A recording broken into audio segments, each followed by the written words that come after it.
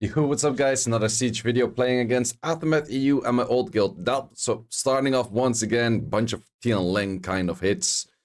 We gotta Maximilian those, we gotta Nefties those. You know what's up, we gotta clear those pretty hard. This is one of my favorite teams right now. I definitely do feel like that this is one of the better teams for clearing things out. Once again, if you don't have the Maximilian, just use it with a truffle. It's pretty much as strong, maybe even slightly strong. But yeah, I gotta use my LDs, right? That's what I was saying. This one, I do have a variation to this as well with the Amber and the Robo and then using a Tomoe. I think it's pretty much for this situation as strong. But yeah, I have both, so I tend to use both. I just like these teams. That's the chill thing for me in Siege. I can just start off with like 2 of those hits and just get like pretty fast, easy hits in early on. Because there's a whole bunch of those Björnjos that you can always hit. Then the next one, which is actually exactly that one team. Good thing about this is you have the backup strip there. You want your Amber to move in between the Tomoe, and then your Tomoe can spread later on. I kind of think I can speed tune them a little bit better and make them a little bit faster and stuff.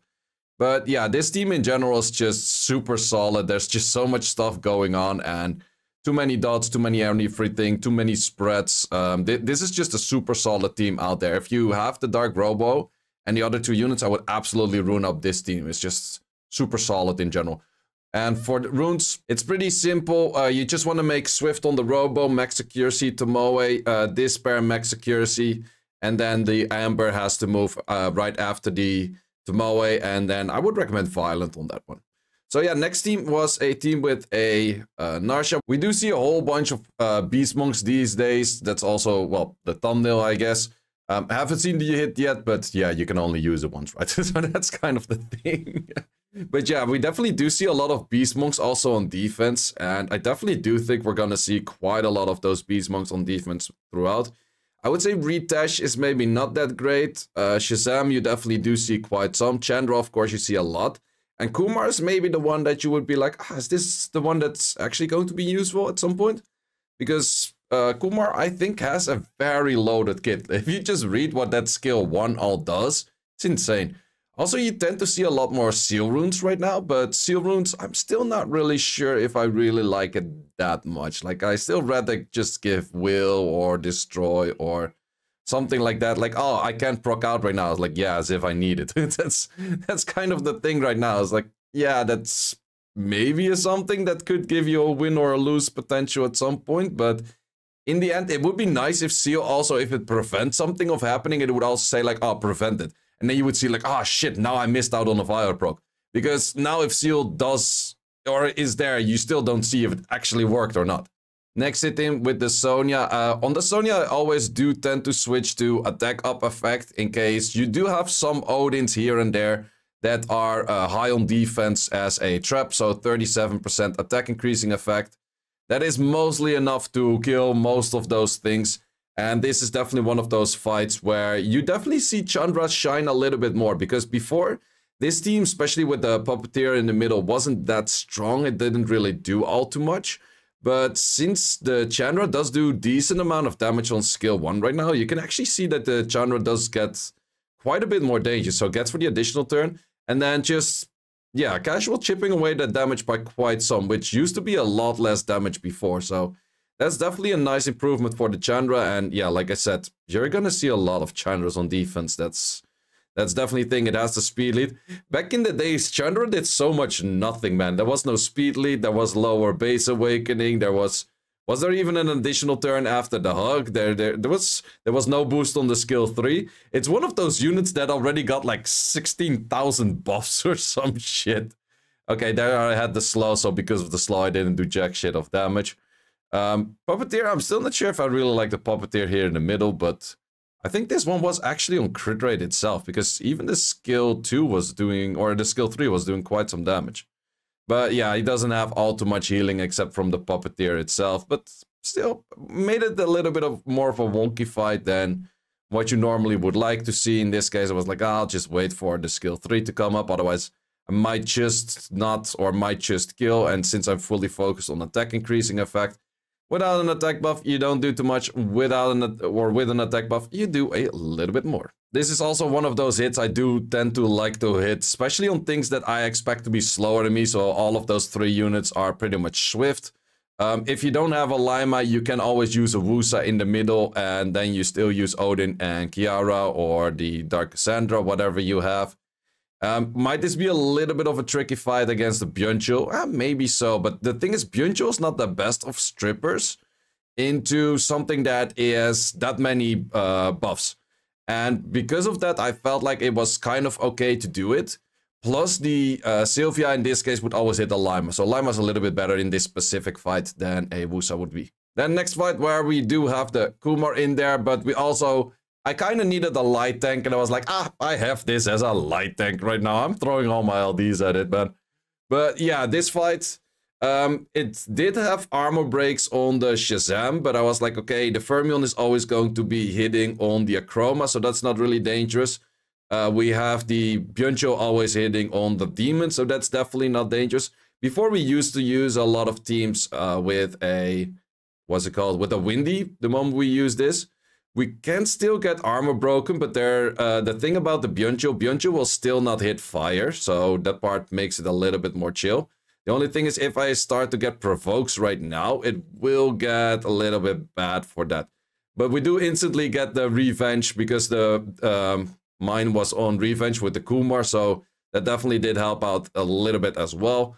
I just need to get not provoked right now. I get a good a good healing in, and then it should be all fine. So let's see. Do we get the healing? Yep. And then Meditate does do an insane amount of healing. So yeah, definitely would say Kumar is a really insane unit. Would I say that Akroma was the best light tank here? Well, the thing is, Akroma, it's a really selfish unit. Like, it's a good tank, but it is really a selfish unit where it doesn't provide any healing. It doesn't provide pretty much anything anywhere. It's just good at tanking stuff and good at providing the glance/silence. So it's somewhat good for that part. But I would say besides that, it would have maybe been better to have some unit that could provide some healing here and there as well. Maybe just as simple as a Molly. I think, yeah, to be honest, as simple as a Molly would have probably done pretty good over here as well. Shit would have been hit pretty hard by the Byuncho, but in the end, the Akroma damage also did nothing in here. It was just waiting for the Belial to come back, so... Let's actually speed this up by a little bit. Yay, speeding it up. This takes fucking forever, especially if Byuncho dies. I also didn't have Destroy on the Akroma nor the Kumar, because Kumar was on Revenge. I definitely do like Revenge Kumar the most, because the kit of Kumar is just so freaking loaded that getting a random skill 1 in is just very helpful. So... yeah, the fight because of that did take a little long, but in the end it did work. But I would say a Molly on the spot of the Akroma was probably better. Then the next fight, we do have a Josephine buff as well, where Josephine does get higher shields. So I was like, I might as well give that a try. In this case, I just needed something to aggro the Theomars and probably not be able to land it on that much. Would I say that just using a simple... Amelia would work here as well? I would say so, but in this case, actually, the Light Pony does feel a little bit stronger. Mainly because you don't have that issue of Thessarion hitting the Josephine. That's the main thing. You don't really want Thessarion to hit the Josephine and get rid of the passive. But I would say an Amelia here kind of would do the same thing as well. It doesn't really change too much. But in this case, it was easier to prevent like what is hitting what. And I would definitely say that Josephine in certain hits, especially against Celia's, does feel pretty strong, because in the end, the unit can't really do too much. They also have 0 sustain on their team, so I'm not sure if I'm liking the team on the enemy side in the first place. But if you just slow clear it, you do have the healing from the NFL. NFL's 100 res. I don't really expect the Sarions to be like 85 accuracy. Plus those shields, you do actually notice that those shields are pretty hefty on how much shield there is. Because look at that, nothing. That's like, okay, it was slow, that helps out a bit as well. But still, credit on that, nothing. So you definitely do notice that the shields of Josephine are pretty big. So if you're fighting teams that do tend to stun all the time, the Josephine might actually be a pretty interesting pickup for a siege offense as well. And I definitely do like I used to use Josephine next to Amelia with a Manx, which was also a very strong combination, because Manx skill 3 does do a lot of damage and you only need the armor break. So you do provide a lot of sleeps and a lot of stuns on that whole team. Haven't used it too much because I feel like there's not too many sleepers out there that really would do enough. In this case, I kind of more needed a tank than a full-on damage on that one because they don't have any sustain, and this way, super easy to sustain, right? But yeah, definitely Josephine NFL will probably be using that a little bit more.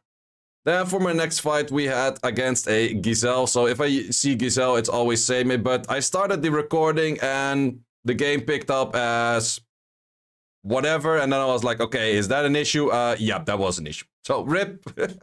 I have no clue how that happened, what that was. I recorded more than like 10,000 clips on my phone. First time that happened, but probably some spaghetti goat. Was kind of sad about that hit though. And then the final hit, this is definitely a defense you do tend to see quite a lot. And this is one of those 5-hat offenses that is just insanely good.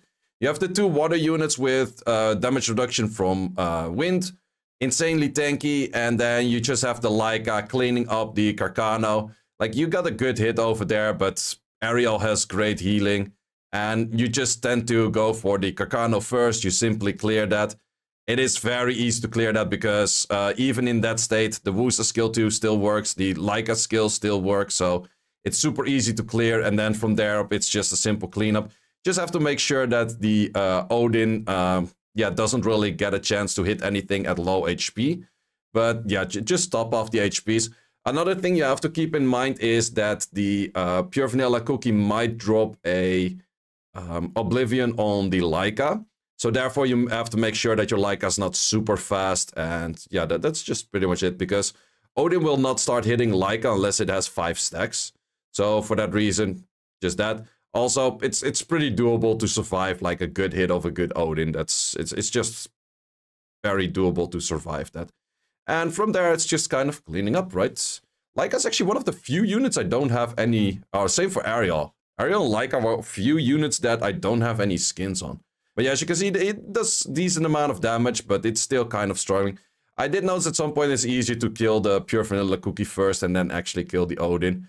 But yeah, very simple, very solid hit. So yeah, that was a 9 out of 10, and mainly because of that one failed hit. I'm not entirely sure what it is. I did report it, and I'll just see if it happens again. Hopefully not. Either out, guys. Thanks for watching. Hope you enjoyed this video, and see you as always in the next one. Thanks for watching. If you would like to see more guides, join the Discord and check out the content tab, which has the dungeon guide archive and the video guide archive, which contains all of the guides that you need. Hope to see you there.